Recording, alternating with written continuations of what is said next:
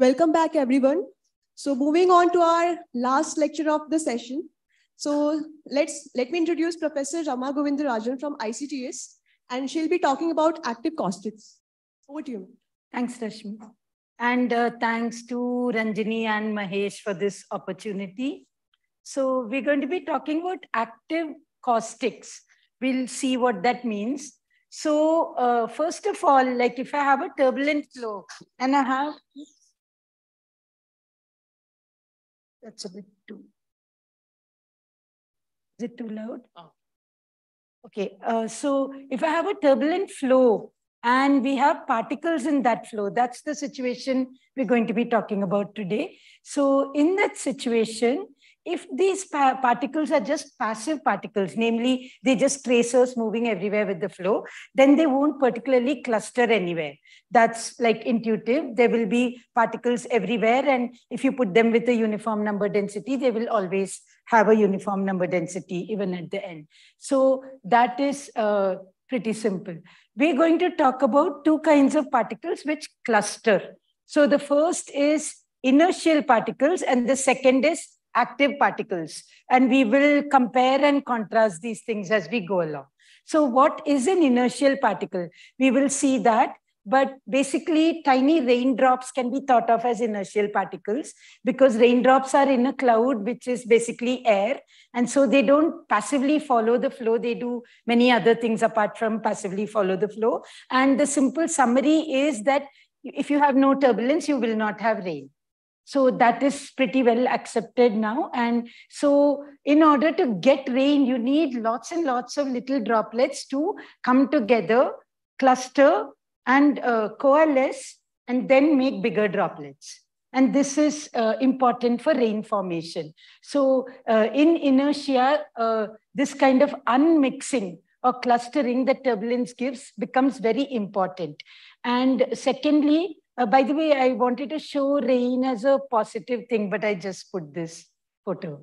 The other situation is entirely different and it's kind of more unexpected, and we will try to get a basic feel for this.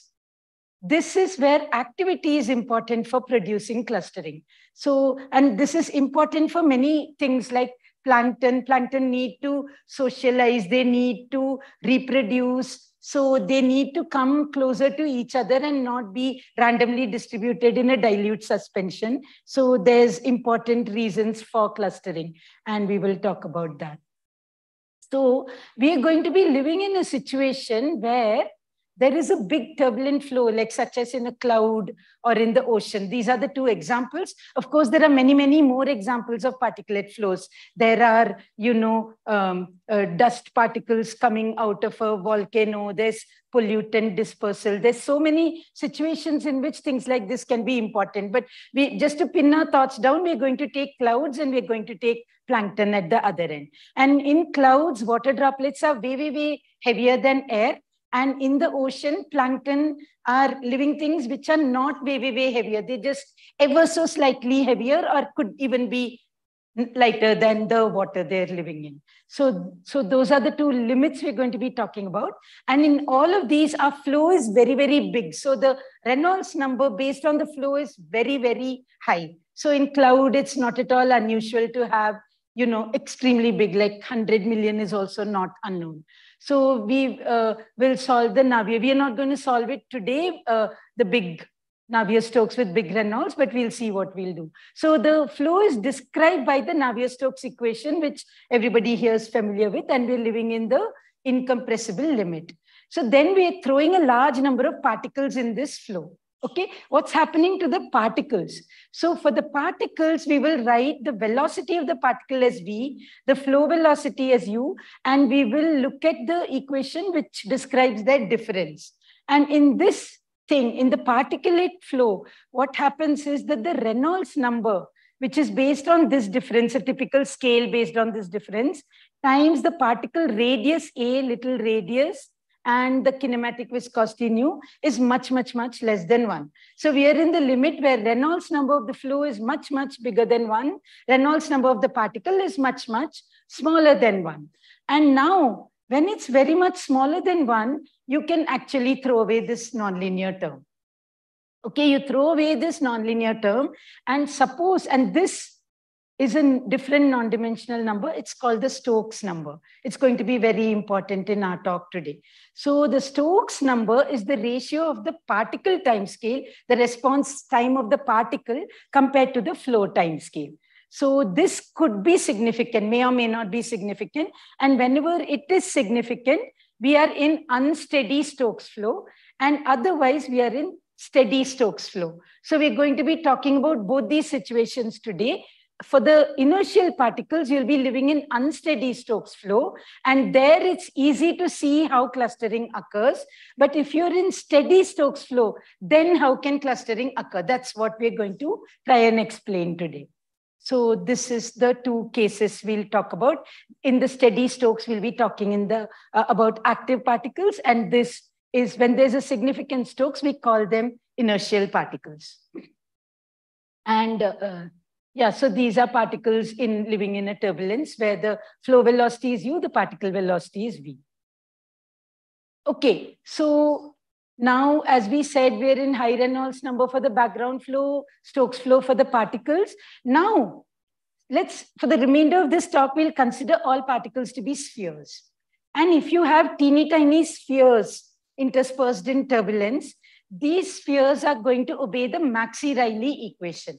The Maxey-Riley equation is nothing except an unsteady Stokes equation written for a spherical particle with that spherical particle in mind. So this V now represents the velocity of one particle, and d by dt is its acceleration when you're moving in its frame.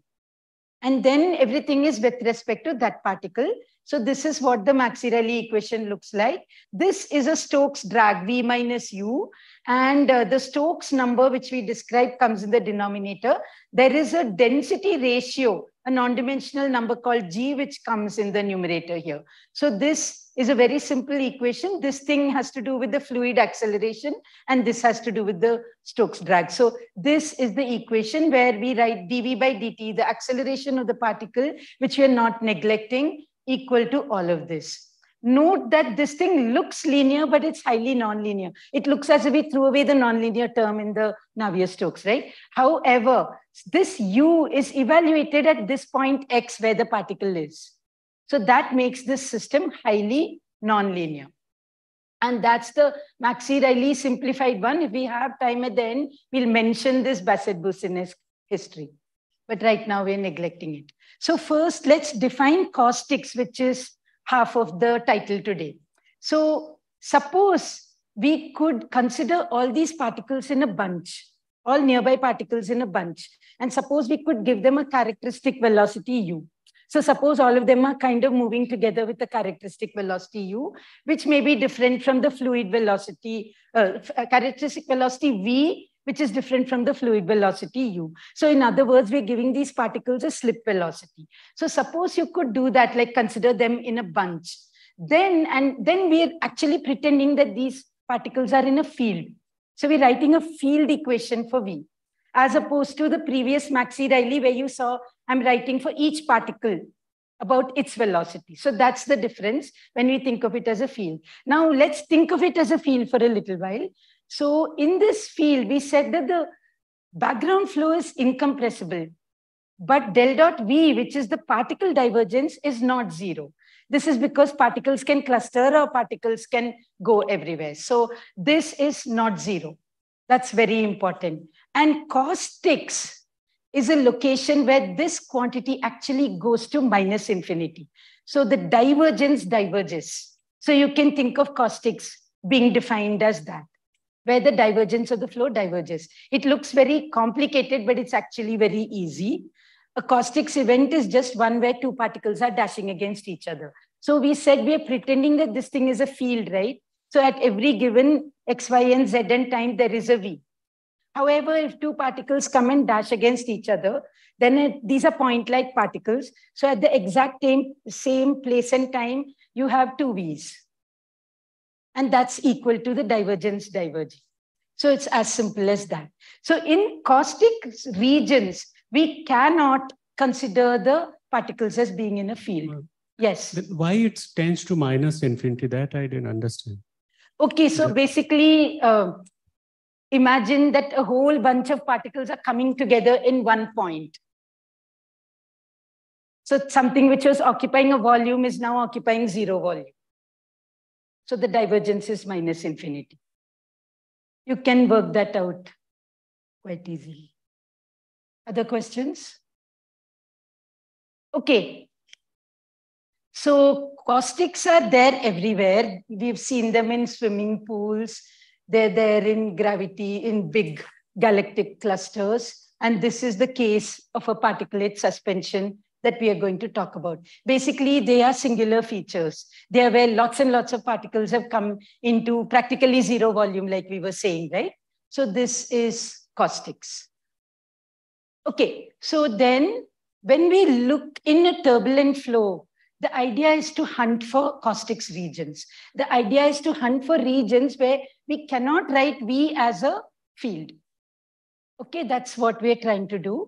And these caustics things are well known when you think of, big particles coming out of 2 vortices. So whenever there's a vortex in turbulence and another one, these 2 particles are centrifuged out rapidly and they come and dash against each other. So that is like pretty well known that can happen. What we were looking for is what happens near one single vortex. And that's what we're going to devote a lot of time on today. So what happens near one vortex? Can you have caustics? So here is my vortex, and here is an inner ring made of pink particles. Here is an outer ring made of black particles. So can the inner ring overtake the outer ring? That would define for us a caustics near a single vortex. Yeah, so that's what we're going to be looking for today. So in turbulence, I told you that particles cluster and they kind of demix. So this is an example of a movie made by Jason. So what he showed is that the vortex regions get voided of particles. So particles, these are heavy particles, they get centrifuged out of vortices. So this keeps happening in turbulence, and he's colored them differently according to how poorly they follow the fluid flow. So we are going to be asking about single particle caustics near a vortex. I mean, particle caustics near a single vortex. Okay, so just a little bit to describe why we are looking at single vortices. We know that turbulent flow is made up of lots of vortices, right? And these vortices are in all kinds of shapes and sizes. They have all levels of circulation, a whole range of circulations. And these things, they keep telling each other how to move. They keep, by the Biot-Savart law, they tell everybody else how to move. And they keep dying, they keep being born, they keep stretching. Lots of things are happening to them. And so like the idea is if we understand particles near a single vortex, we're going to understand something about particles in turbulence. So this is the basic idea, to bring it down to the Drosophila, the basic, simplest thing you can do. So here, what we'd like to define as the Drosophila, oops, what have I done? Okay, the Drosophila of turbulence is a Lamb-Oseen vortex. A Lamb-Oseen vortex basically is a vortex with a Gaussian profile of vorticity. And all vortices in turbulence try to become Lamb-Oseen. So this was like a thing with Prasad. Prasad, I think, is in the room.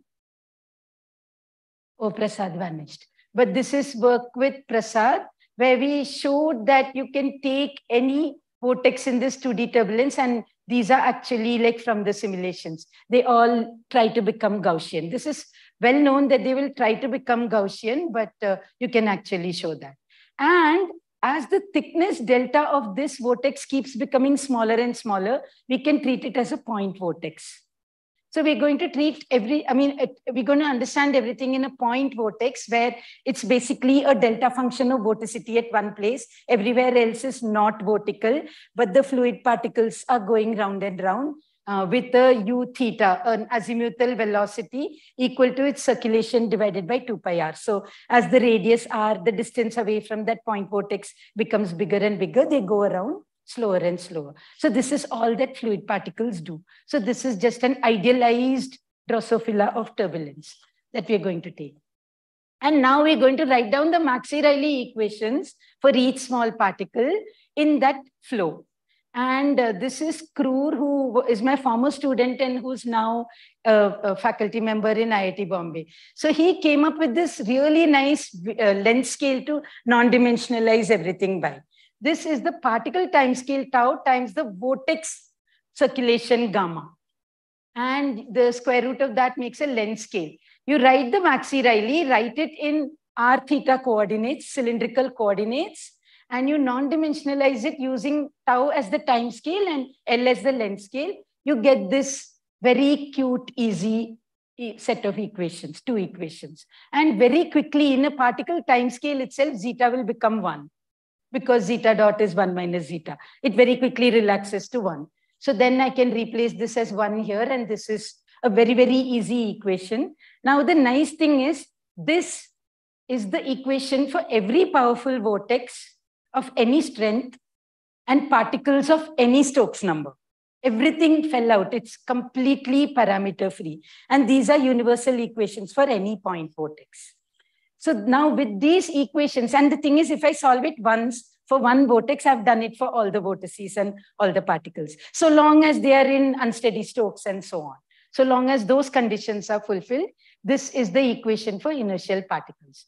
And now, like, this is such an easy thing to solve, and we can just solve this for these 2 rings. And if the delta R, that means the initial R0 is the initial location. If the delta R0 between pink and black changes sign, then I know caustics has been formed. Okay.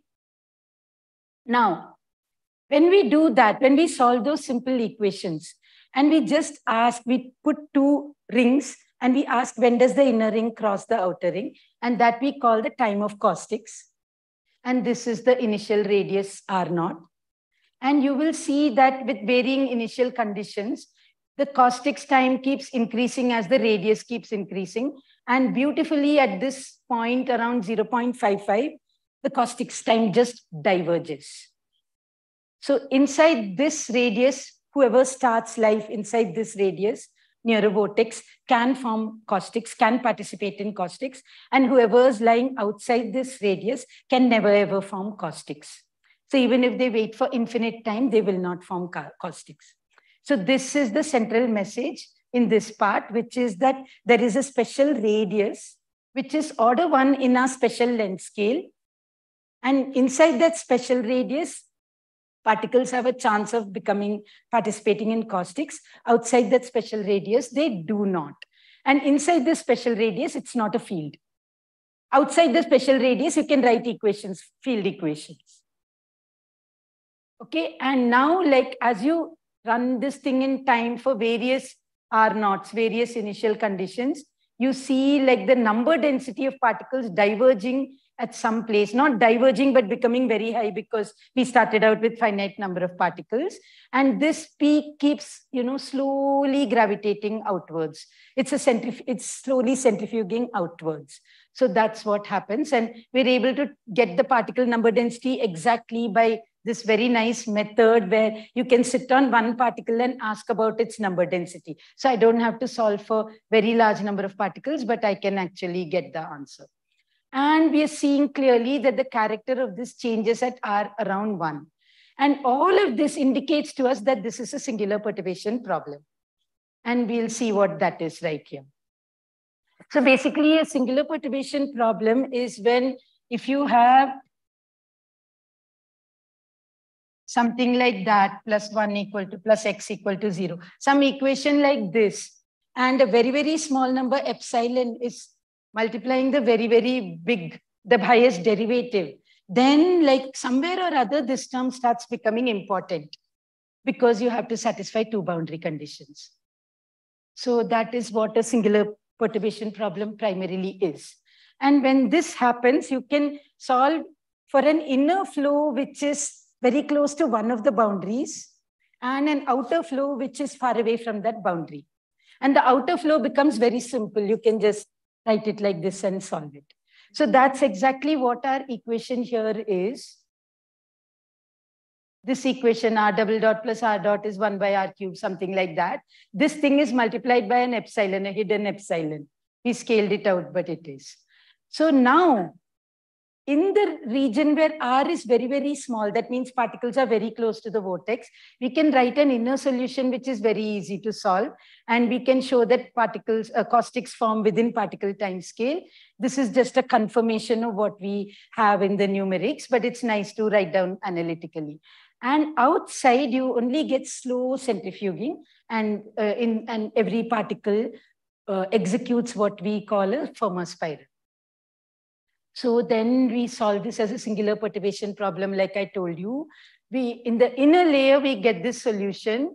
And so this solution tells me two things. One is that the vicinity of the vortex is evacuated very fast on particle time scale. So to give you an idea, like in the cloud, like 10 micron particles have a time scale of 2 milliseconds. Whereas the big eddies can have like many, like even minutes as their time scale, and tiniest eddies, Kolmogorov eddies, have 0.1 second as their time scale. So these things are way, way faster than the Kolmogorov time scale, which is the typical small scale in turbulence. Okay, so then, and also that delta R0, when two particles start near, changes sign at this time when they're neighboring particles. And in the outer layer, like I said, it's like, you know, you have a slow compressibility, but nothing else happens. Like nobody crosses nobody. And why is all this important? We'll see that here. So what we do is, we're now asking about raindrops, like how raindrops form. So like what we did is, we started with a little Lambosine vortex there shown by the black circle. We put green particles inside the caustics radius, and we put red particles outside the caustics radius. And every time two particles collide and they coalesce. So with some probability they coalesce, and we are going to color the coalesced big drops navy blue. And we will ask, oh wait, we'll color the big drops navy blue only if they have some green blood in them. Only if some caustics particle has participated in this particle. And if red collides with red and becomes a big drop, it will still be a big red drop. So that's what we do. And we run the simulation. You can see that. So you see the rapid evacuation. You see the bigger drops coming up, who are colored navy blue. Now the interesting thing is, almost every big drop has become navy blue. Namely, whoever was not a caustics drop to start with had practically zero chance of becoming a raindrop. Even these are not raindrops, they're just bigger droplets. So you started with 10 microns, now they become 20 microns or something. And these guys can, then it follows a rich get richer algorithm, and these big drops have a much better chance of becoming a raindrop. So just to give you a sense of this, we're starting with 10 micron drops, and a raindrop is about a millimeter, right? Order of a millimeter. You need 1 million coalescences to make every single raindrop. It's kind of mind-boggling when you think about it. So actually 1 million coalescences. And these big guys have a much better chance of making it. I'm going to skip this. Okay, so now we can take this further. We've solved this for one vortex. We know the distribution of vorticity in turbulence. We know how it is in a turbulence given a Reynolds number in homogeneous isotropic turbulence. We can use our knowledge, namely other people's simulations, and we can ask what is the fraction of voids that are formed. And we know the voids are of order gamma tau to the half, where gamma, the distribution of gamma, the vorticity, circulation comes from the turbulence data. So then we can ask who among these vortices can have a void, which particles can create a void, and if, among these void regions, what is the probability of coalescence, and things like that. So we can make some, back of the envelope estimates, and we can come up with a Reynolds number of about 1 million, below which a cloud cannot rain. Above which also it may not rain, but yeah, it's of that order. So then, like, all this was about very heavy particles. Remember when we started, we said we'll talk about very heavy particles as well as, hey, what's this time? It's showing, how much time do I have left? Half an hour? Okay. Oh, I should look at that. Huh.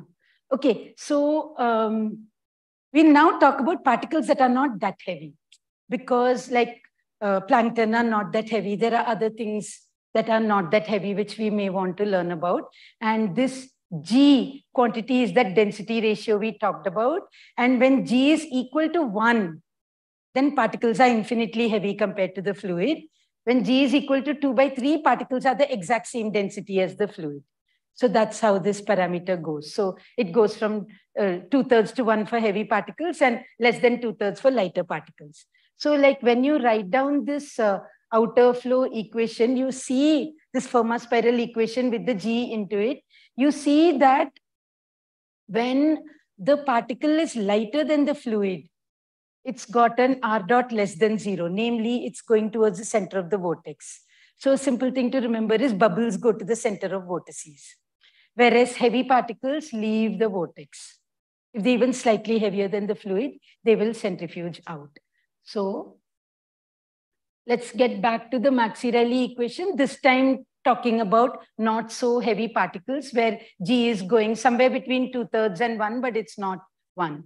And this is work by Rajarshi, who is there, last row. Okay, so then, yeah, so these are now the Maxi-Rayleigh equations. We've written them down before. We've looked at these two non-dimensional numbers before. But now we're going to treat it as a field instead of treating it as individual particles and ask, by looking at it as a field, can we detect where the divergence diverges? Can we write down an equation that we can solve and ask about Caustics regions everywhere in the flow? So this is the generalization we'd like to make. So Rajarshi defines these two quantities, this A equal to Stokes number times grad U, where U is the flow velocity field, and Z is equal to Stokes number times grad V, where V is the particle velocity field. So A and Z are two things which look very similar but are going to be different. And now he derived this equation for a particle which is not so heavy. Other people, Prasad and Maibom, they had derived, and even earlier than that, people had derived such an equation for heavy particles. So this is a generalization to arbitrary densities that other people had derived before. And now, like, we can just write down this equation for this quantity Z when you have a field for V, and then you ask, when does the trace of Z go to minus infinity? The trace of Z is just the divergence of V, as you can see. And it turns out that if this equation has fixed points, namely dz by dt goes to 0 and this thing actually reaches a steady state, then it will never diverge. But whenever it does not have fixed points, it always diverges. So you can spend some time convincing yourself of that if you like, but right now you can trust us that whenever there's no fixed point, you basically reach caustics. So the absence of fixed points is for us caustics.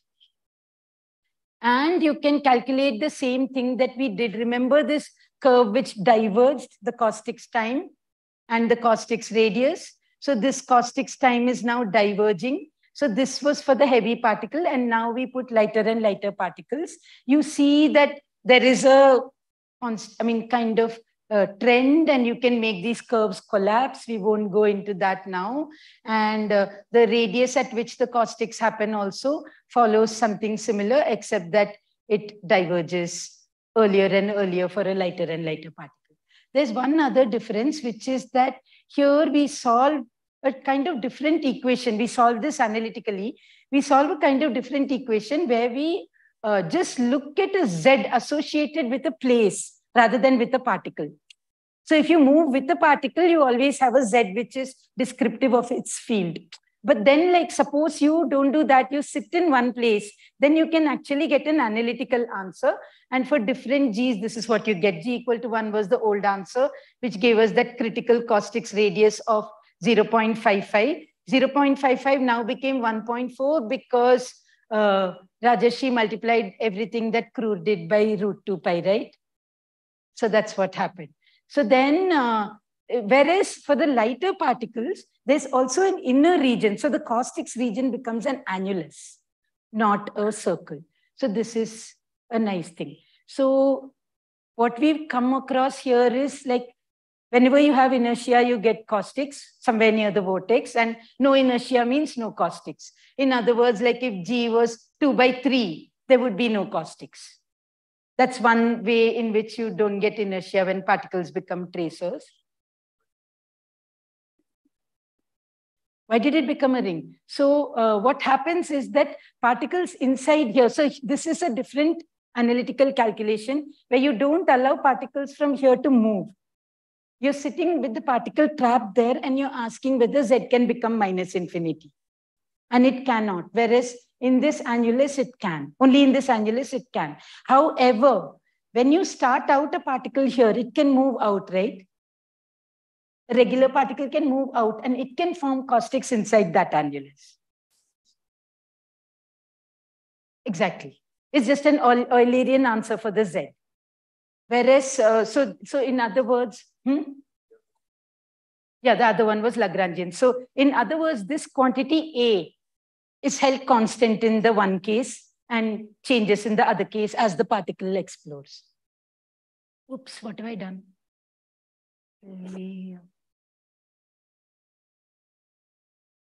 Okay. So now we come to active particles. So we've now looked at what happens when you have an inertial particle which leads to caustics under certain conditions. And we've only looked at that for a single vortex, but we will quickly see a simulation later on. Now, what happens when you do not have inertia? So like this was the equation we looked at. And we said the Stokes number for inertial particles was significant, right? So we were sitting with non-zero Stokes number and we were getting caustics. Now for these active particles that we're going to be talking about, there is no inertia. So Stokes is 0. So because Stokes is 0, that term goes away, that term goes away, and you're left with the steady Stokes equation. So like everything in your thinking tells you that there cannot be caustics, because remember, in this singular perturbation problem, this thing was x double dot, which for us was r double dot, namely the acceleration in the radial direction. If that thing goes to 0, namely Stokes goes to 0, so that term drops out. Unless you have differing accelerations, how can you have caustics? That's the point, right? Like if the velocity only depends on the location, then obviously you cannot have caustics. They will just follow whatever they're doing. They might come closer, but they'll never form caustics. We're going to see how that happens in this situation.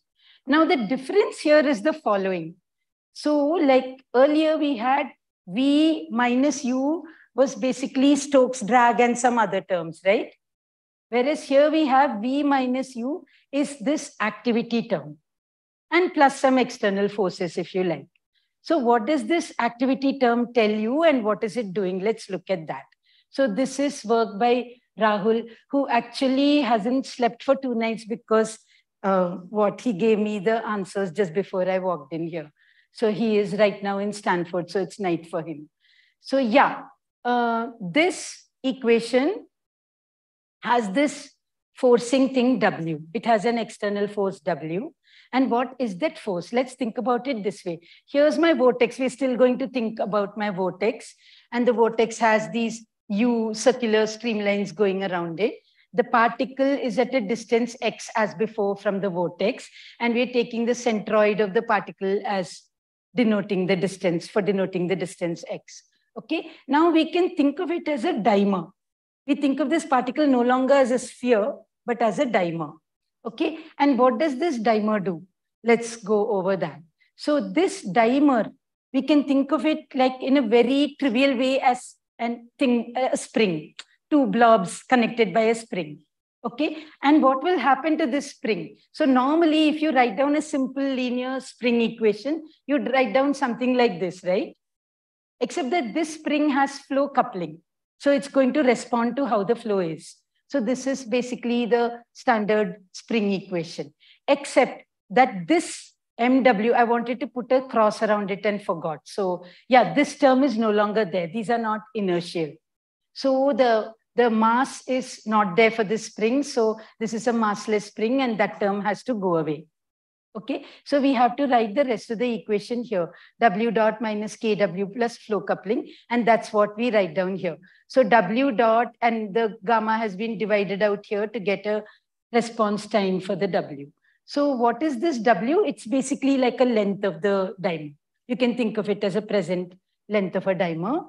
And this length, whenever there's a strain in the flow, that means this S is the symmetric part of the velocity gradient. Whenever there's a strain, it gets stretched. And whenever there's a vorticity, the antisymmetric part of the velocity gradient, it gets rotated. So that is what the flow coupling is.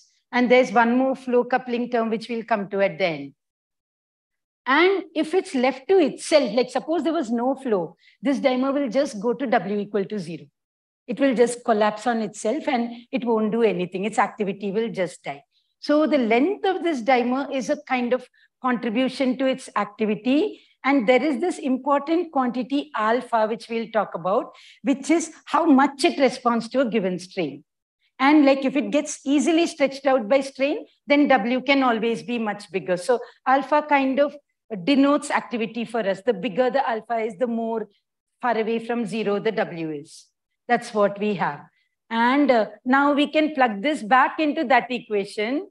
Okay, and then we write down the final equation just by eliminating W, and you get something very, very close to the Maxi-Reilly equation, where you're supposed to have no mass, you got something like an effective mass, which is the response time of this dimer divided by some flow coupling forcing parameter mu. So you actually have an inertia-like equation out of this. So that is basically the explanation for how active particles with Stokes equal to 0 can create caustics. Okay, and these all terms in this, we're going to set the noise always to 0. And this term is a orientation term, which we'll come to later. But right now, for the next few slides, we're going to set L equal to 0. And eta is always going to be equal to 0. And so this is the final equation we have. And again, this term is very nonlinear for exactly the same reason, because U is a function of X. U is not independent of X. Okay, so this is just, I mean, no need to look at each term and get it all. There's no way, but basically just go by the color. So like where the mass of the particle was, now there is this effective mass. So you get a Maxi-Reilly-like term there. There's another Maxi-Reilly-like term coming from the external force, which is gravity, for example, for a raindrop. And you have fluid acceleration, which is very similar to this. You have this thing, we call this the effective Faxen term, but this actually is called the Faxen correction in Maxi-Reilly, and which is here. So this term and that term are very, very similar in appearance, although they came from completely different sources. And this is the Stokes-Drag, effective Stokes-Drag term that we've been talking about. So this was the important term in our baby Maxi-Reilly. There were some other terms in the Maxi-Reilly which are missing here, thank goodness. Okay, so what the equation that we wrote down is actually nothing but a well-known equation, which is called the active Ornstein-Uhlenbeck equation. So this is just the same equation as in that paper, for example. And it can be written in this modified form with a tau, which is now, the tau is now an effective time, which is basically this whole thing. 1 over this whole thing is the effective time. And the inertial particle, remember we had this, we'd scaled it out nicely and we got this universal equations, right? Now for active particles, we get something very similar. Except it's not completely parameter free or something. There is still the activity parameter alpha and this orientation parameter lambda. So these two parameters are there, but the length scales got removed just like before. We use the exact same length scale. Okay, so this is now the equation for active, those AOUP. And now again, we're asking the same question. Here was a particle initially at R0. It moved to a new place where it dashed against another particle, and that place was called the R caustics. So we are asking the exact same question. And this blue guy is just the vortex. And so, like, look at these comparisons. You remember how the center of the whole thing got evacuated very fast in the inertial case. So this is just shown at a typical time. This is the initial time. We start out with the, homogeneous distribution of particles. With the active particles, you see there's some difference. Like, there are 2 or 3 different peaks where they, where the particles congregate, and with time, like, this picture actually doesn't change. At very large time, it just reaches some kind of steady state and it stays there. That's the difference between an inertial particle and an active particle. And in an inertial particle, we saw they get centrifuged out in a Fermat spiral. Very, very slowly, but they're always centrifuging out. In this case, there is actually a steady state solution where all these active particles become effective tracers and they start moving with the flow wherever they are. So, is there limit cycle in that one? Who's speaking? Yeah, this is like some trivial limit cycle. So like basically all particles starting from a particular place will, so like in other words, this place where, particles from a variety of radii come there and they all congregate there. So this you can think of as an attracting limit cycle. But it's good you ask this because in some cases, like when we have more than one vortex, we can actually have these limit cycles going through bifurcations and going all the way to chaos. That's not the topic of today's lecture.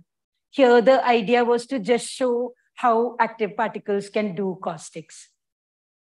So yeah, you started out with the uniform number density as a function of R given by that.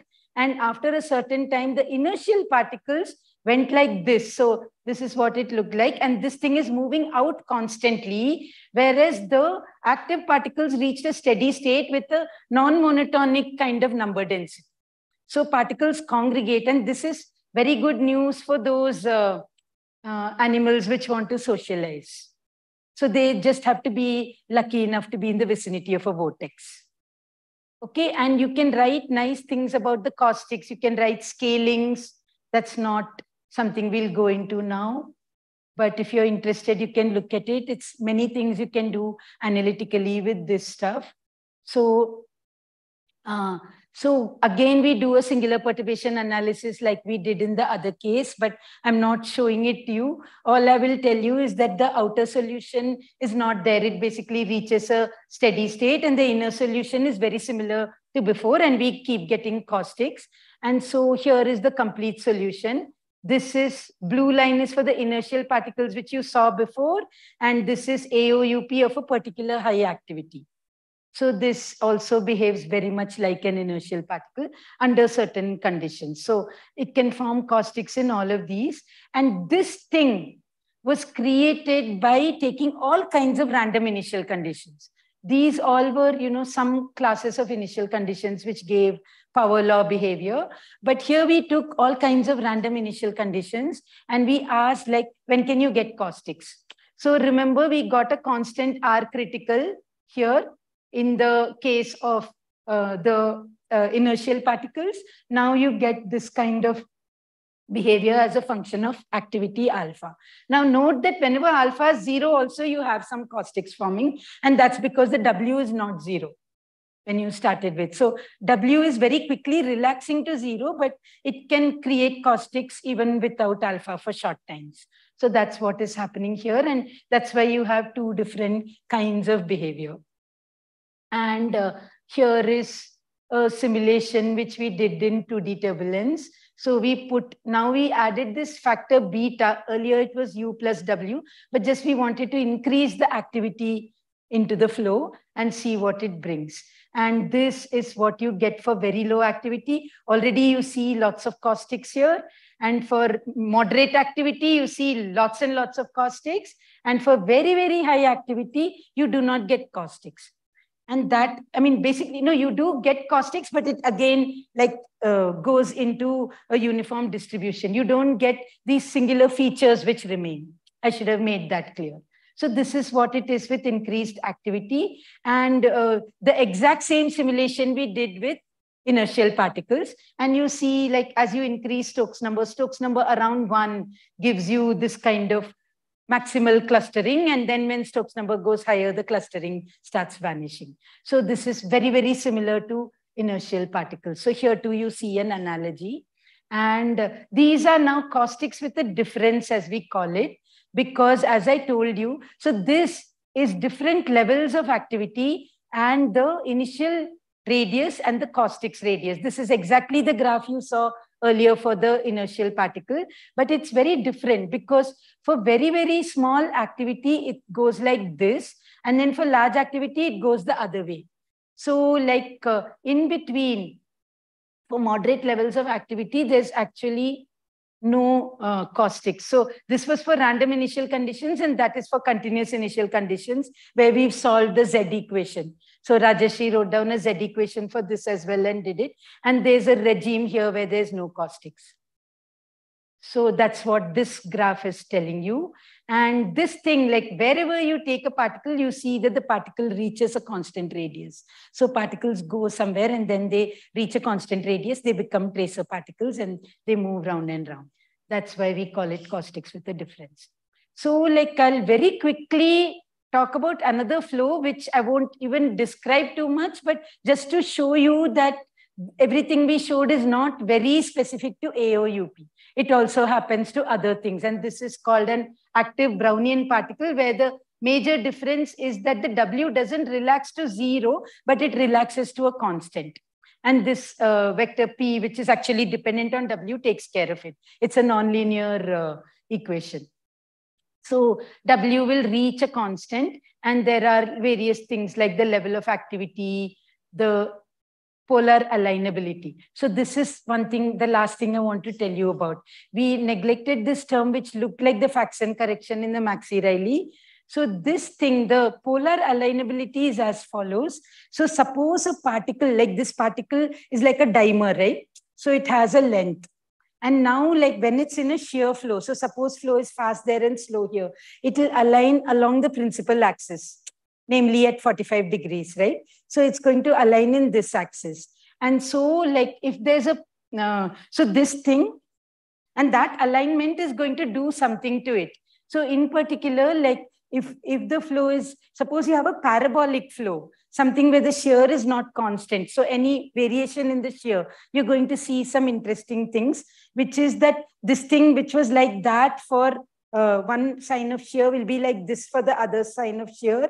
And suppose it's now a polar particle, it will try to go to the place where there's 0 shear and move along it. So this term will do something to it to tell it where to go in the flow. So this is like called a polar alignability. Okay, and that's, it appears only when there's a del square U, namely a shear which is not constant. And again, we're throwing away the noise. So these are 3 movies for increased activity. The movies are very similar to what you got in the other AOUP. So this is for small level of activity.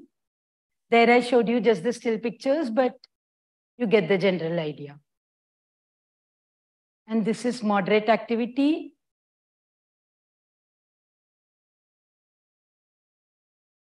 And this is extremely high activity.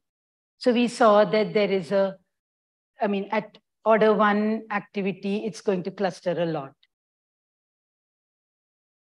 And this shows us like where the particles go. So the black dots in this thing are particles, and this picture is similar in AOUP or ABP. The black dots are particles, and if you look at this zoomed in part, you'll see that wherever grad V is very, very high, like something into 10 to the power minus 3, wherever it's very, very high, you will get the particles clustering close to that. So it preferentially samples those regions. Secondly, like in terms of the Okubo-wise parameter. So this is the vorticity magnitude squared minus the strain magnitude squared. So wherever W is a positive number, you have more vortical situation, and wherever you have W being a negative number, the strain is dominant. And in a normal flow, it will be very close to this low activity case. So in the general flow, you're very likely to have very high vortical regions compared to strain regions. This is just a property of turbulence. It's not to do with the particles. So this thing, the outer curve just tells you about a basic property of turbulence.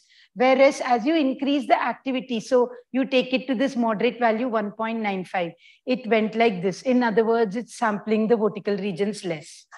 In particular, it's left the regions of extremely high vorticity. It's evacuated from there. So all that this is showing is that whatever we argued about for a single vortex analytically is also true in a proper simulation. So it left that thing, and as you increase the activity again, it started sampling the flow everywhere again. So this is the basic message here. That's all that it's telling you. And this thing is going to tell me about this polarizability parameter that I described. So we'll watch a couple of movies. So this red thing is high polarizability. This black thing is 0. And this minus is in the other direction. We are aligning them in the upside down direction against the shear. So we'll watch just these movies. So this is when it's 0. This movie you saw before. And this is when it's very highly polarized. It's even more spectacularly causticy. That's what this thing is. So as you increase this polarizability, you're increasing the levels of the amount of caustics being formed, or the strength of the caustics. And here is a negative one, which also does qualitatively the same thing. Oops, not again. Okay, so before I finish, I just wanted to take 1 minute to talk about the complete Maxi-Reilly equation, which describes the unsteady Stokes flow in a sphere. I just want to give this slide as an advertisement. So we considered the Maxi-Reilly equation up to here till now, and that in our group we call the baby Maxi-Reilly. But the grown-up Maxi-Reilly has this term called the Bassett-Boussinesq history. It's the drag on a particle where the particle remembers all its past. It remembers like where it was, what its acceleration was long ago and what the flow's acceleration was there. And in order to calculate this one little dynamics of one tiny particle, you need to keep integrating from 0 time to now for every particle at every time step. So like in the next time step, again, I have to start from 0 because this term, the kernel here is like that.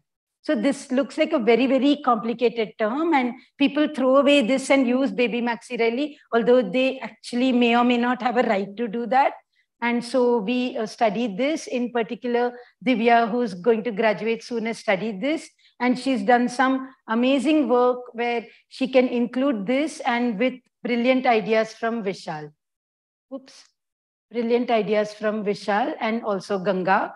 And what she's done is she's found a way to solve this thing accurately with constant storage, constant memory requirements. So the memory requirements don't keep increasing when you have to remember all your past. So that's a special method and a specially designed Runge-Kutta scheme because this thing, scales in powers of 1 over square root t, in powers of square root t.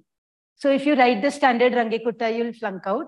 So she's got this amazing method, which is way, way fast, and it can do Bassett history also for particles. So this is, and incidentally, she's looking for a postdoctoral position. So let me know if you have, or let her know. And these are basically the conclusions.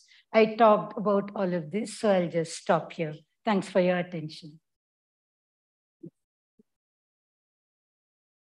Questions?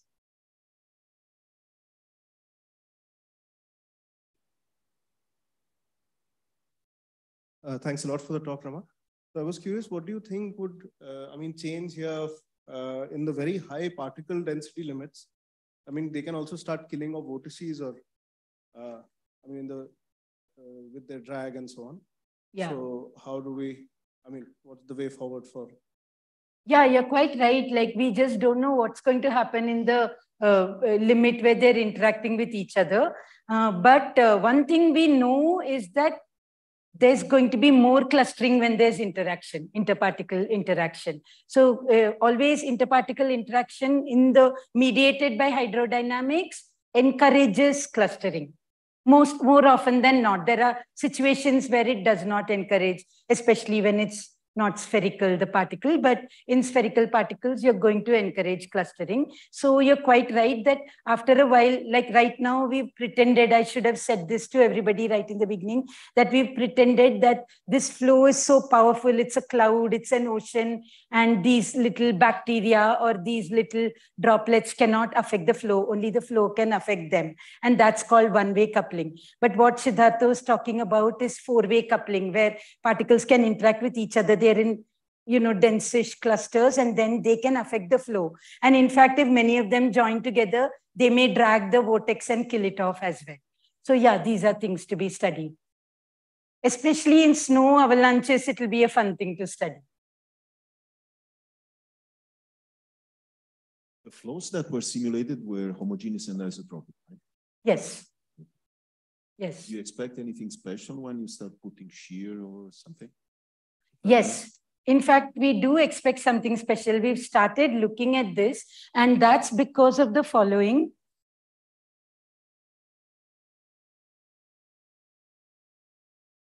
So if I'm getting this right, the homogeneous isotropic turbulence has this thing where this thing is R and this is Q, or is it the other way around? It's this. So this is the Okubo-Weiss parameter, and this is the determinant parameter.